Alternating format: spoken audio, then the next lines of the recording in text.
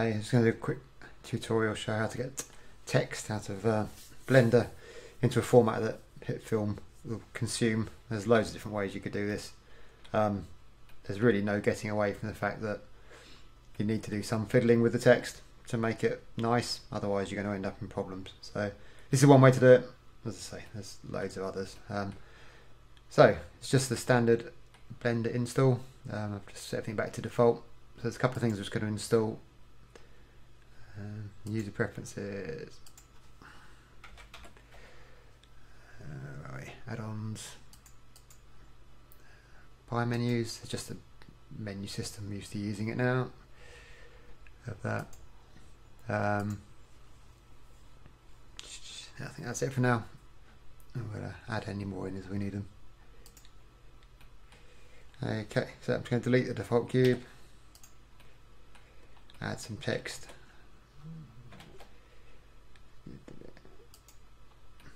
Okay, by default it rolls it down flat. I like it up, so I'm just going to rotate it 90 degrees on the x-axis. Got screencast key going for let's see what we're actually doing. And then on the right hand side here, you see here we've got type of data as text, and here's the fonts. If you click on it by default, okay, it's just got the Blender font. You probably want access to all the Windows ones as well. So you can either look them up here, or you can actually, if you're going to do it regularly, you can set it up. So let's just set it up, show you quickly. User preferences, system, where are we? File, and you can see here the defaults, there's nothing set for fonts. So you can obviously download them yourself, yeah, or you can set them for the Windows ones. So do the Windows. Where are they now? There we go, fonts. Okay, so they're all in there. Just save the settings. So now when you go to the fonts here, to look them up, okay, you get a list. I'll just pick one at random. Just use the default one. Okay, yeah, it's quite a good one because there's these narrow bits on that are going to cause trouble. So it's really tempting in here to go into the text things here, and then you can extrude, bevel, etc. Okay. When you convert it to a text object, or if you export it, it's going to convert it to a mesh object. Sorry, you're going to cause problems. You're going to get overlapping faces and all that sort of thing. So you're better off just biting the bullet and sorting it out as you go along. It's not that difficult.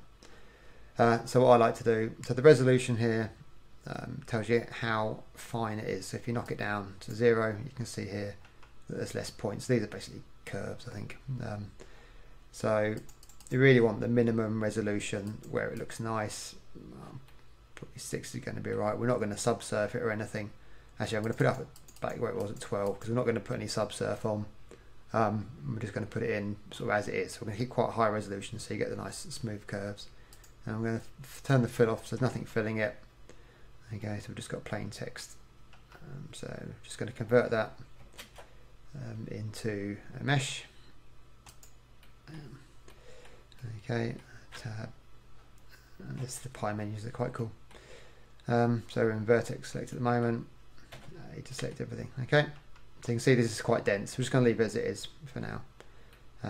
So the next thing I'm going to do is I'm going to use n-gons just to fill these gaps because it's going to get triangulated anyway. If I was sort of doing this myself and it really mattered, I'd tidy this up. I'd do a limited dissolve on these, block it all out into quads and do it properly. But yeah, that's not what this is about. I like to do one at a time. So if you just click one of the vertices and then just do Control L, just picks up the linked stuff. Okay, F will fill it. Alright, so let's just put an n-gon in there. So it's just underneath that, it's all going to be triangulated. If you just export that, it's going to look horrible because it's got sharp edges on it. We haven't done any extrusion. So the best thing to do first is to do like a small inset around it because it helps with like the edges and everything. So if you pick the smallest sort of space there is, hit I for inset. Okay, you can see you have to be so careful. Right, so you can see here that they're overlapping. You can make a right mess of it like that. Right. So just be subtle. So if you hold down shift as you do it, it gives you smaller increments. Okay, so you want sort of as much inset as you can, but without overlapping. So probably about there is nice. Was that not? Oh, perspective mode. So if you go into orthographic mode, it's number 5. Okay, let's you zoom in. If you find like if you go into perspective like that, you sort of creep in and creep in and creep in. You can't get any closer. You want to go into orthographic. If you press period, then it zooms you in onto where you're working. Okay, yeah. So I've left a little bit of a gap there, but it's worth just quickly checking these. Make sure you've got nothing overlapping. As you can see here, this one got close. If it is, just make sure you're in like front view, and then you're only working this plane. And just G, grab it, move it around. Okay. Or GG to edge slide it. Alright, but that's okay. So you're not going to be able to get much beveling on these because there's not much space. If you wanted to do proper beveling, then you'd but come back to anyway. So we'll just do the easy ones first. We'll come back to the E. So just highlight one of the vertices, Control L, fill. Okay, look where one of the small points is probably here. Inset. See, that's what happens when it overlaps. You can't. Let me just do that one wrong. Oh no, it won't. But if it is, it's no big deal. I mean, you can obviously just Control Z, or if you can just go in there, G, just grab them out of the way. Okay, they're just overlapping until it doesn't overlap anymore. But just keep an eye on it when you're doing it. It's easier. And so hold down Shift. It gives you smaller, bit more control. There, see those two are overlapping. Just check you haven't missed anything. Okay, probably getting a bit close there. I'm just going to grab that out just to make sure. Just look okay. Then this one, Control L, fill. That's probably the narrowest point at the top. Inset. Yeah. Okay. Right. So onto the E. Control L joins everything. As you see, it hasn't picked up the one in the middle. If you hold down Shift, Control L. Okay, so if you hit F now, it's just going to put like a face all over because no, you have to split it up a little bit for it. Okay, so you can do this sort of where it's got this sort of inset shape. The minimum you need is like 2 sort of edges. So I'm just going to put the edge there. We'll put one here. Okay, and then I'm going to swap over to edge select mode so that we can just get the edges. Otherwise, it just gets confused. See. Just to select it. Let's do these ones first. Did I put that in the right place? Let's see. See what happens. May or may not work. This may just fill it in again. Yeah.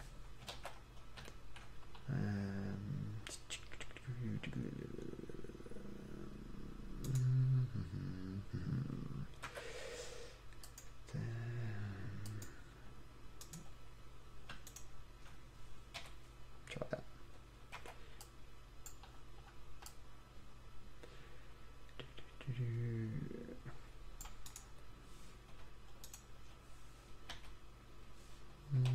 Oh, I've got that one highlighted below.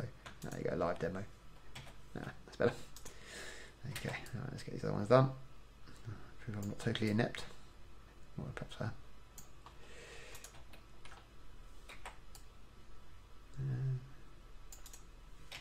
There we go. Okay, and then you can highlight all of it. So just do Control L and just the inset. It'll sort itself out. Cool. Okay, so we've now got like a sort of nice like edge loop protective thing. The reason we're doing this is because this gets triangulated, and we're going to put like a bevel on it. And if you put the bevel on it when you've got triangles hitting up to the edge, it just looks horrible and goes wrong. So I'm going to select everything, and extrude backwards on the y-axis. Okay, it's gone black, so the all the normals are screwed up. So hit A, Control N. Okay, and you see it's gone light now. So the normals are the right way around, which is good. Okay, so now in edge select, I'm going to select all the sharp edges and put like a bevel on. I like to do it with a modifier, and you can go back and fiddle with it later if you want to. So you can select the sharp edges. Okay, so it's picked up all the edges. Otherwise, you have to be really careful because it picks up all these and it all goes wrong. Then we're going to bevel it. Control E. And we're going to use bevel weight because this is non-destructive.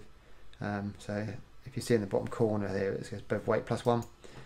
Alright, so they've gone bright orange, just shows that they're beveled. Now, if you ever want to take bevel weight off, alright, this took me ages to work out. Just do Control E, bevel weight, just type in -1. Okay, and it will go. No. But we don't want to do that. So that's got a bit of weight on it. If you go into vertex mode, you won't see all the annoying yellow. Yeah, that's good. So now we're going to add a modifier for that. Yeah, you can add it in that mode as well, but it's in here. So modifier bevel. Okay. So to start with, that's good. Just does everything. So if you change it over to weight, okay. Then all it does is just do the edges. You already see an awful lot. I just leave it at one segment on this because you've not got a lot of space there. Actually, I'm going to flip it over to cycles because I'm used to using cycles rather than blender render. I wonder why it's so dark. So what you'll notice is if you whack the width up here, okay, it won't do an awful lot. It's because you've got clamp override on. So the clamp override stops it bashing into each other, but because you've got very little space here anyway, the reality is you can't fit a lot of extra vertices and stuff in. So if you turn it off, okay, yeah, then you can shows you what you can do. Okay, so if this text wasn't so detailed, right, you could get a bigger bevel in there, but you just can't. So even like that, okay, it's going to be overlapping because you saw how these little ones overlap. So when it gets applied, it overlaps. Just leave clamp override on. It doesn't look like it does an awful lot, but it makes a big difference when it goes in. Okay, so let's just see what this is looking like now. So looking rendered. Oh, I'm setting thing up. Let's just quickly. Let's have a bit of background. So this is the on a default.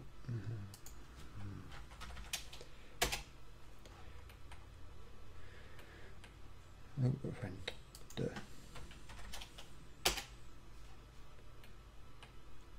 It's kind of cool. Just give it a bit more extra light. Okay, it's actually not looking too bad.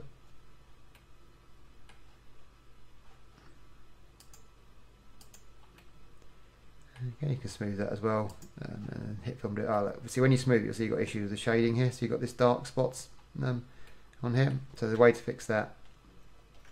So the beveling sorted out the shading on the edges, and it's giving you like your specular highlights on the edges. The way to sort it is just stick a couple of edge loops in just to support that shading. You can see it fixes it as they go in.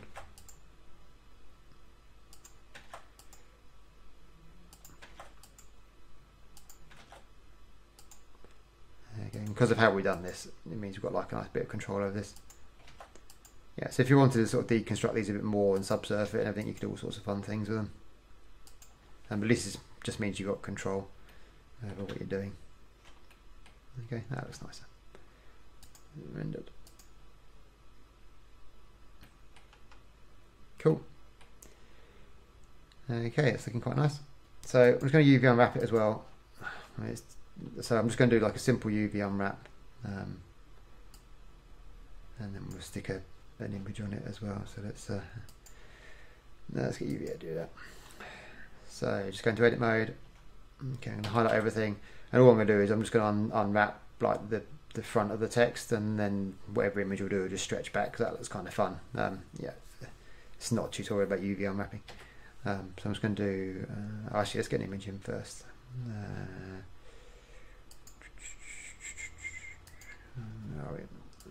Hitfilm logo in here. Okay, that's handy. So I'm just going to unwrap, project from view. Okay, and you can use the same controls in here. So I'm just going to Control L to link it. I'll stick it somewhere so it looks nice.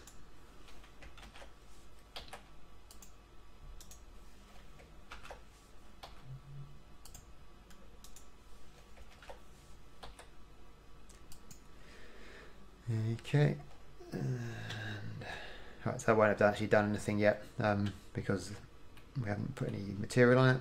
So I'm just going to put like a quick material on. I usually obviously do this in multiple screens, but I'll keep all on one screen for this. Let's do it in nodes. It's more fun. Okay, so that's just a default white texture.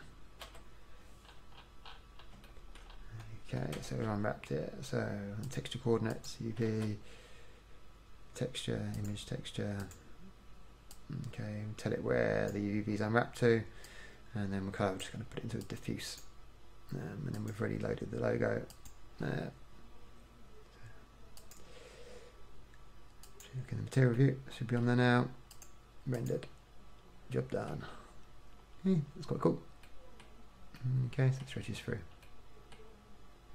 That's all done. So yeah, so that looks nice. That's ready to go. So you can't get any extreme beveling doing it like this. If you want to do that, then that's another tutorial altogether. But you have to be sensible with the text, because obviously if you bevel it there, you know, you're going to lose the form anyway. So yeah, you've got expecting a lot if you want that. So let's export this. Now, from Cycles doesn't necessarily link the material, so we have to relink it, but it's no big deal for this. So File, Export. Make sure you've got what you want exported. Okay. Into the OBJ file. So I do selection only down here, and then triangulate faces. Because I had a few problems with hitfilm 3 with it not doing what it should with the quads, as far as I can see. Triangulate faces. Call that text.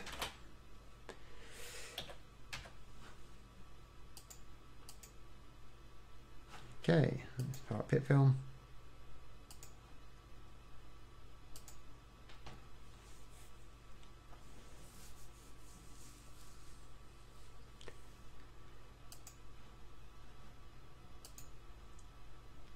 Should put, yeah, it's worth bumping the anti-alias up actually for this. Just looks nicer. I've got my screen in the other. Oh goodness, how do I do this? There we go. Okay, so import 3D model. Text always comes as a text file because I was it looks like it's not really, obviously it's an OBJ. I was just looking at a notepad earlier because I'm geeky like that. There we go. Looks pretty sweet. So we need to relink the material. That's no biggie.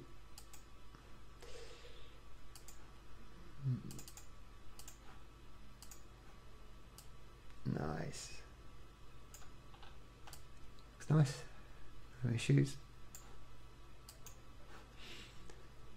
Okay, let's drop that in the composite shot.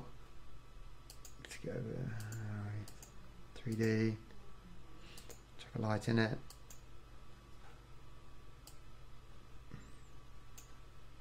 Yeah. There you go. Looks nice. The alias takes the edge off there, you see, makes quite a big difference. Just tidies it up nicely. So it's worth banging on as much anti-alias as you can. Yeah, there you go. Job done. So that's one way of doing it.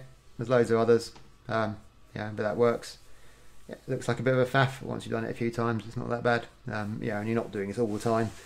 And that's probably quite a good example, because this, say, you can get away with murder with the blockier text, because you don't get the stuff overlapping. So that's why I did it with a slightly finer one, because you've got some issues. So yeah, hope that's of help, and yeah, enjoy your hitfilm and blendering. Cheers.